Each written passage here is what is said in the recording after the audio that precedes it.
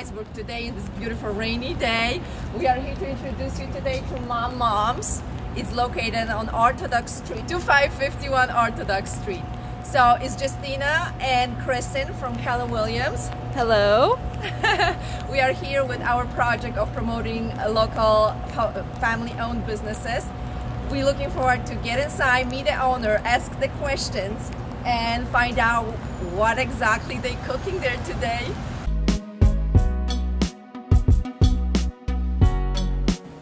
So we're here now with Ryan, the owner. Ryan, please tell us a little bit more about your business. It's, you know, we're going on 8 years old now. I started the business with my business partner, Caitlin, 8 years ago as a food truck. And I use that term loosely. It was actually only a food cart. It was 4x8. Well, it still is 4x8. We still use it from time to time. We started just by making pierogi at home at first. You know, we were roommates at the time, and we were making pierogi, and like we're both Polish American. I'm third generation Polish American. She's second generation.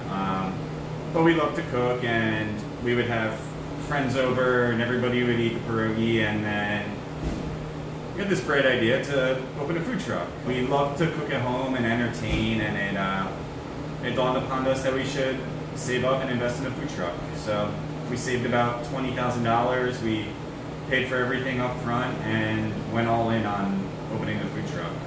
Wonderful. So what exactly, let's look at the menu. What exactly you guys offer? So this is the hot menu right now. We've consolidated the offerings for the time just because it is a little bit slower and we really have to control costs. So hot pierogi wise, we make a classic potato pierogi, and then we also make a not so classic Philly cheesesteak pierogi. Every last one of them's hand pinched, and people love them. They were recently featured on Diners, Drive-Ins, and Dives a few weeks ago, alongside the very classic guamki. For those who doesn't know what guamki are, they're stuffed cabbage with rice, some great meat, onion, and we can, like Ryan said, put some sour cream on the top, or like rich, creamy tomato sauce. I'm leaving with a lot of them today, that's for sure. So please tell me how the business adapted to a new reality. It actually got us thinking outside the box a little bit. Running a restaurant is not the easiest. It's hard. I've heard the analogy, having a restaurant is like having a 4-year-old that forever stays 4 years old. You know, you always have to watch it. There's no letting go. There's no walking away. So there was a silver lining to it. At first we were taken back, and we didn't really know how to adapt. We heavily depend on the food truck too, and all events of, you know, gatherings of 25 people or more were canceled for the whole year. So we had about 15 weddings that were some already paid in full, some, you know, a lot of them had deposits down. We had over 20 street festivals booked. We had a whole calendar filled for the year of food truck events. We didn't know what to do. We were almost going to pull the plug on everything because we're paying rent here, we're opening a new place where we're paying rent. Yeah, that's my next question about your new location. We had a lot of money going out, and we were kind of struggling to figure out what was next. So we didn't want to just curl up in a ball and cry. Sometimes I did, but it was a good idea, I think, to start selling packaged food, and pierogi and guamki and a lot of our sides translate well to things people could cook at home. So we're really lucky to have a product that's A, unique, B, handmade, and C, it's storable. Like, you could freeze the pierogi, so we offer them fresh and frozen. And, you know, we bought fancy new bags and started selling them by the dozen. So initially we were just doing pickup here at the store for curbside pickup. People would come to the window and order. They could place their order online.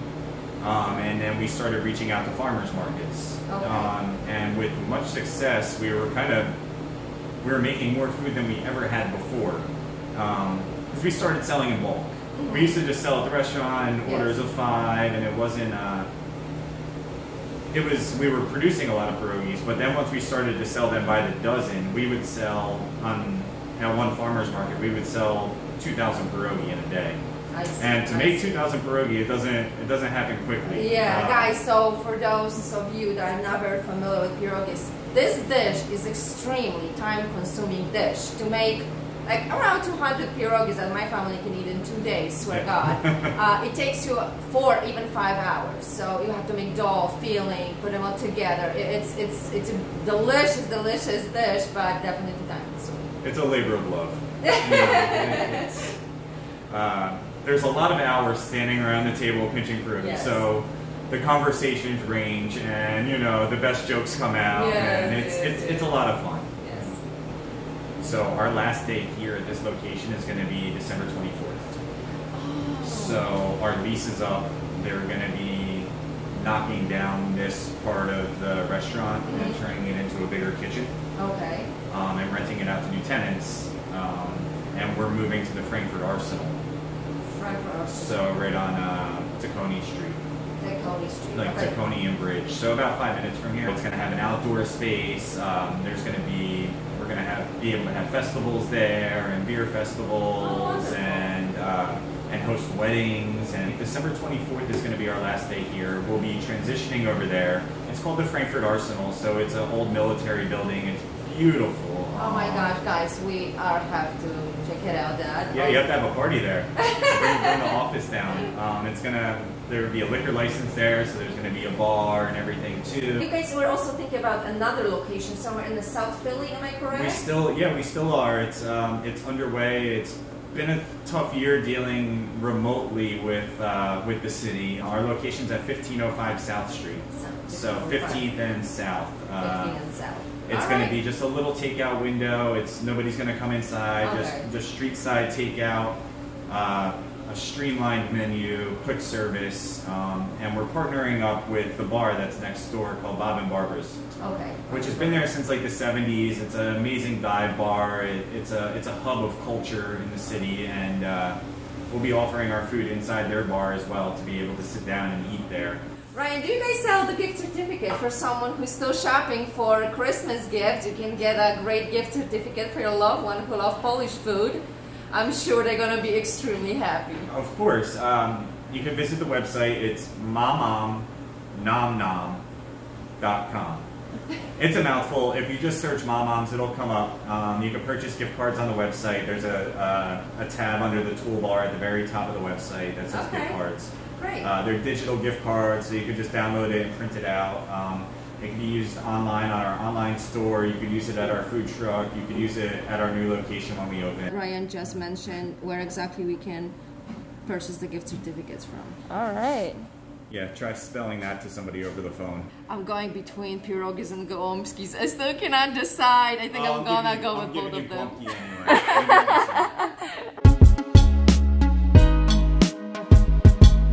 They had their bakery on Melrose Street.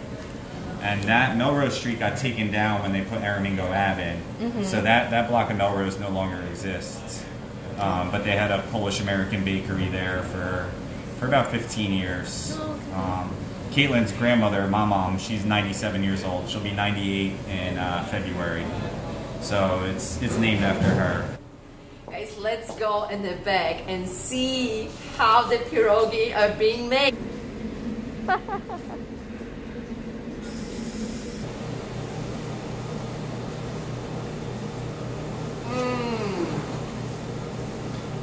Guys, literally, those are the best pierogis I have for a very long time. I think they seem like my grandma used to do.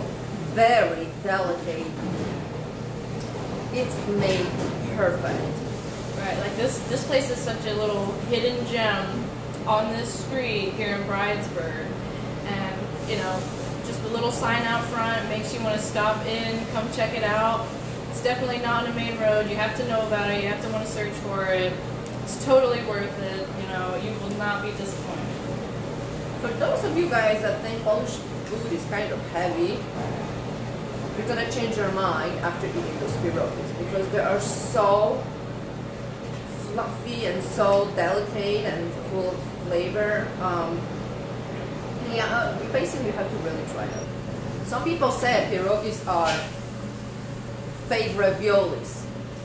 We We Polish people don't like this comparison because raviolis are raviolis and pierogis are pierogis. There's nothing really similar about those two. Yeah, don't get it twisted. Okay, this is a major difference here. Thank you for sharing all the great information about your business with us, and we look forward to see you in the new location.